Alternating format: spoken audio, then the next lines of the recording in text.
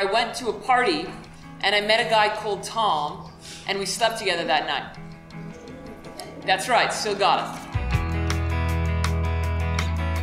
And there's nothing wrong with it, but I just kept thinking about the specifics of it, right? Like, how did we go from meeting each other to hooking up and knowing that the other person wanted to hook up?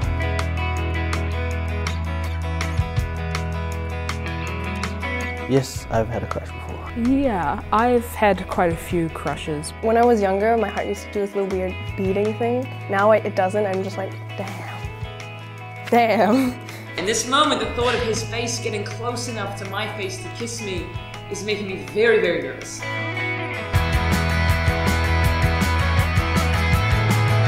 What did Jamie do?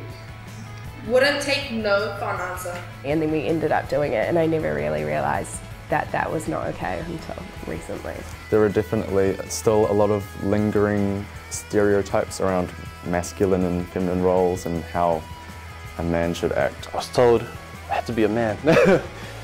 So it was either that or you'd just be a disappointment to your family. It made me feel small, you know, because in those situations you feel like you don't have very much power.